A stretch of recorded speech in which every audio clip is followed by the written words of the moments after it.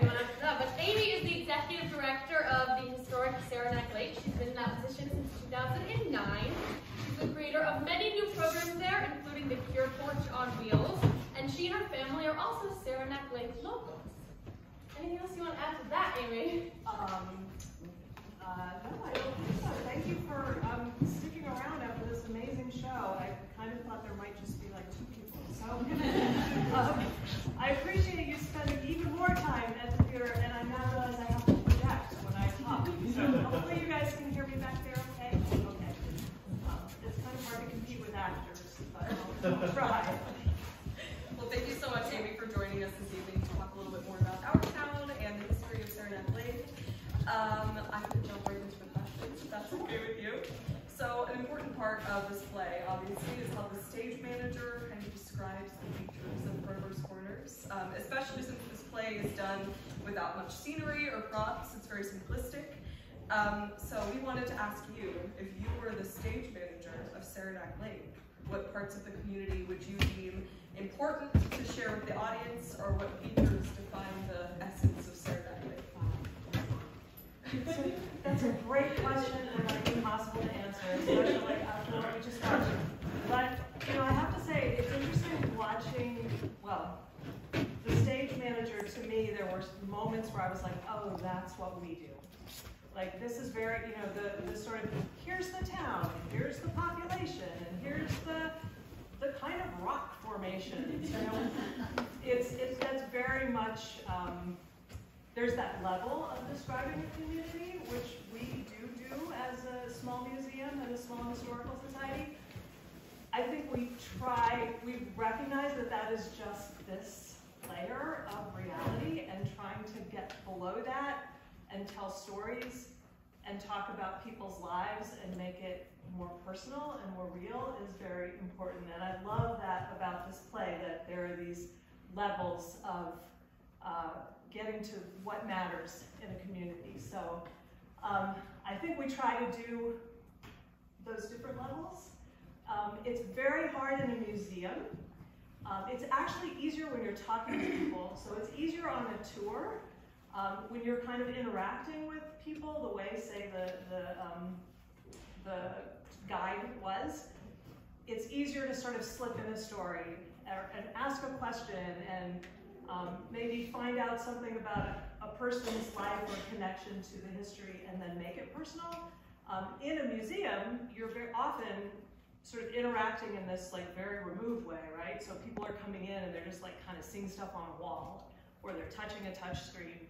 And so getting past that, like this is the kind of rock formations, is harder.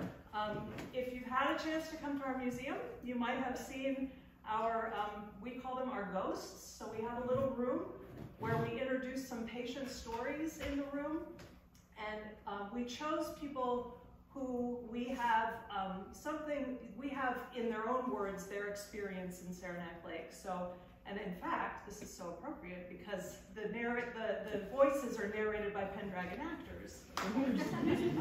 So we have Leslie Dame is Adelaide Crapsey, who was a poet who actually had a room looking over Pine Ridge Cemetery and wrote a poem about To the Dead. It's called To the Dead in the Graveyard Under My Window. So she narrates that poem. She was a TB patient, like so many thousands of people who were here. There's Burdette Parks narrates Dr. Trudeau, talking about what it was like to be in Saranac Lake as a doctor. So I think, now I'm giving you a very long answer. I'll stop right. There we go. So I think, in terms of, I mean, I could like stand up right now and be the narrator for Saranac Lake and talk about we have 5,000 people and tuberculosis history. It's kind of hard to think that way after this play, because this play is trying to say, to me, that life is about the special moments that happen between people in the moment, and that is something that is so different than trying to give all the facts about a community. That's great. Yeah, I was going to say, this perfectly leads us into to our third question, so we'll skip one and come back, but beautifully done. But I just wanted to talk about these small personal moments and how much it can matter to a small town like Saranac Lake. And residents of this community are connected to one another through like this shared history. So does this play bring to mind any notable stories or local histories that you think really bring people together in this community?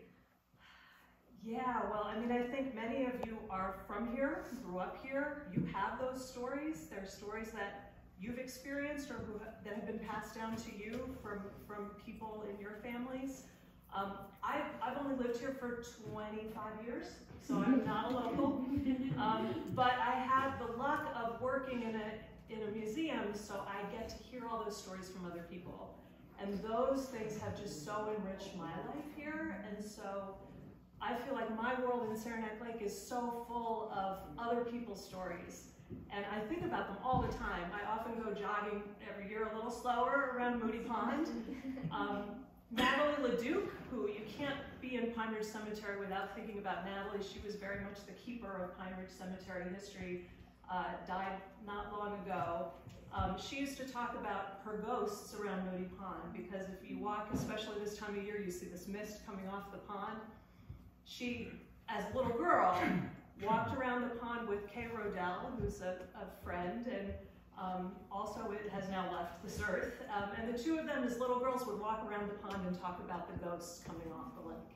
And so every time I go around Moody Pond, I think of that, and I think of them as little girls, and I think about the fact that they're not with us anymore, but maybe they're on that lake now. So, just an example. I feel like Chassie, who's here, and I get to work with her every day at the museum, I think we think of ourselves as knowing people who have never been alive in our moment. Some of those people are the most real to us. So one woman, this is just a random story, but there was I don't know if anybody here knew Pilar Bonero. Anybody remember her? She was a woman from Cuba who came here with her family with tuberculosis and stayed here. And she was a very talented pianist. She lived in a little brick house up on French Hill, and she taught piano to everybody in a certain generation. So Karen Smith, you would remember her. You would know people that remember her. She was you in a different time. And I have a friend here who comes back every summer, Diane Seidenstein. And Bob Seidenstein is an example of one of these characters who knows all of these stories. Diane is his sister-in-law, and she remembers taking piano classes with Pilar Bonero in her house. And this is like a totally random story, sorry, but I'm on the stage. 2 summers ago, whenever it was, Pilar Bonero's grandson came back to town. He had never met her. He had never been to Saranac Lake, and he said, he walked in and I was like, oh my God, Manuel Bonero, like, I know you, know? I never had met his grandparents, but to me they're these living people.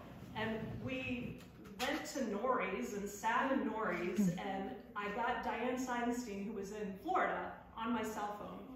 And she, in that moment, talked to this man about his grandmother who he'd never met before, and described the house that she went to and the piano lessons that she had. And so, anyway, one of those stories that, for me, enriches my life, and I think it makes me very lucky to work in a museum. Actors are so lucky to work in theater. I mean, I think arts and culture is a way that we can get to what matters, and we're lucky to be in this line of work. That's beautiful. We're going to open up to audience questions in just a few seconds, but before we do, we just want to touch on really quick, obviously an important part of our production is our partnership with Pine Ridge Cemetery. We were glad the weather was nice tonight and we got to experience Act 3 out there all together. But obviously that cemetery plays a huge role in Saranac Lake's history, and it's a very important part of this community. And we just wondered if you would share a little bit more with our audiences the history of Pine Ridge Cemetery and what it means to this community. Yeah, so, well, it's a huge cemetery. We were in the oldest part there. A lot of the stones now look rather new because my friend Gary Baldwin has been cleaning those headstones in his retirement as a teacher. There's so many stories in the graveyard, and we do tours often, and please come along when you see a tour that's going to be happening. There's the story of the Norwegian sailors who were in Saranac Lake during World War II. Some of them are buried there. That was one of Natalie's favorite spots that she took care of. There's a Jewish cemetery over in the other side with some beautiful headstones and stories that you can learn about there. There's a memorial to a family that lost how many people to the Holocaust? It's a very moving memorial, and we always take the 5th grade students every year through the cemetery, and that's an important place for them. Lots of doctors that practice medicine in Saranac Lake, they have their own important place. And a lot of people that we don't know, that we maybe, there's a lot of unmarked graves, we know that. A lot of people that their stories have been lost, and that's just an important thing, I think, to think about as we walk through the cemetery too. So I think there's a line in the play that even memory is lost, right? And so that's a humbling thing as a place that our job is to remember. It's something to keep in mind that maybe there's something even more important than memory. One of my favorite books is another book by Thornton Wilder called The Bridge over San Luis Rey. Yes. It takes place in Lima, Peru. And there's a line at the end that says, excuse me, while I look it up. I thought I might have a chance to read this to you. My grandfather gave me this book, and I think about it all the time when somebody dies. We ourselves shall be loved for a while and forgotten, but the love will have been enough. All those impulses of love return to the love that made them. Even memory is not necessary for love. There is a land of the living and a land of the dead, and the only bridge is love, the only survival, the only meaning. And so in the play, there's this question, what matters, right? Like, what is left? And it's interesting to me that it's answered so overtly in that line from another book. What's left is love. It's what's left between people. Even when it's lost, it moves on to other people. So. Beautiful. Thanks for sharing that. Does anyone in the audience have any questions for Amy while we're all here together? Don't be shy. Kelly. This might be a big question, but I guess what's the biggest lesson you've learned from your job and being here and learning about all of these people's lives? Sorry. That's a big question, but you have the right to ask that question because of who you are in the graveyard. I would say, I guess, I don't know if it's the biggest lesson, but it's an appreciation for people of all ages. So I think I now appreciate more people who are very elderly, and I appreciate people who aren't even alive anymore, and maybe I've never met. So it's sort of an appreciation for humans across time. And that's not some like deep thing that only I get. I think if you work in a museum, it's just, we spend a lot of time reading journals from people who died, 100 years ago. And what you see is this common humanity, which is a lucky thing to be able to see every day. Any other questions? Can we read those journals in the museum? Chessie. Yes. I don't know who asked the question, but hi, I'm Chessie. I'm the archivist and curator at the museum with Amy.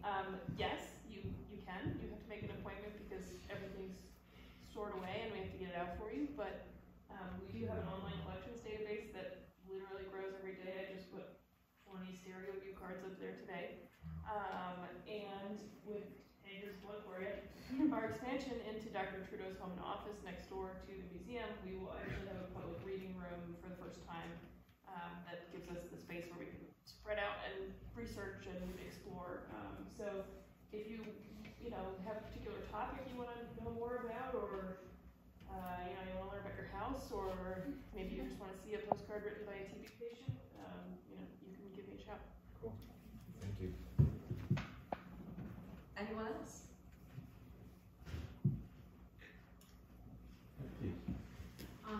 With the railroad being such a big part of the history that is now completely being changed, do you see, or do you have, I guess, a vision of how to maintain some of the history that was part of that? I don't know, between the depot, like whatever, I don't know, is there a way to keep that history alive as we reimagine that space? Well, there is a plan to do some interpretation along the rail corridor or the trail corridor, and that is something that's going to be developed as it gets underway.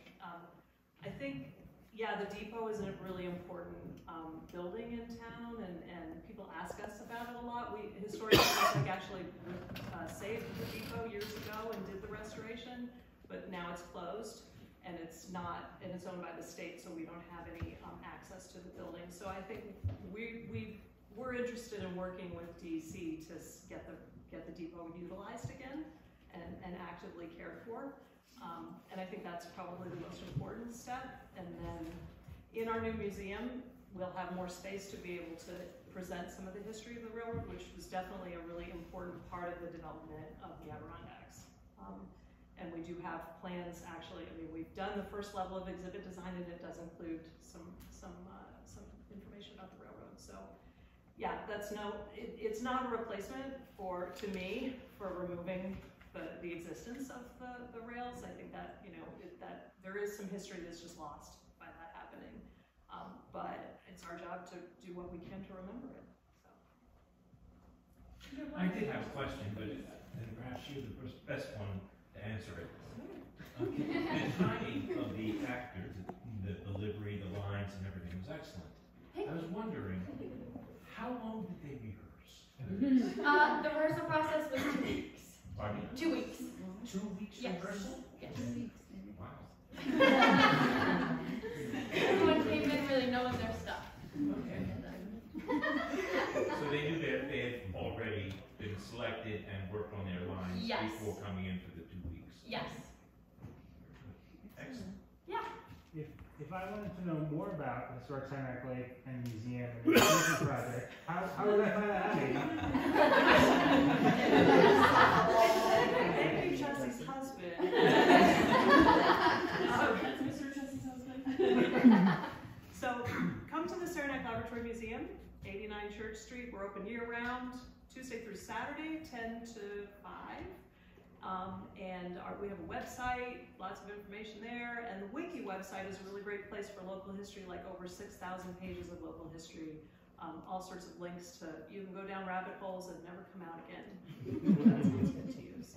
And that's historicsaranac.org? That's donate.